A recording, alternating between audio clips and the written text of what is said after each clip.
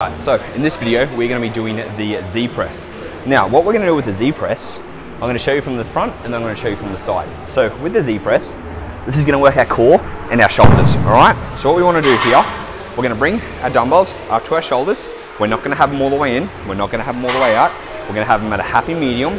Now from here, I'm going to brace my core, keep my legs straight, push above my head, come back down and touch. Push, come back down and touch. And then from the side, what this looks like, my legs are out in front, bracing my core, down and touch, push, down and touch. And that is how you do the Z press.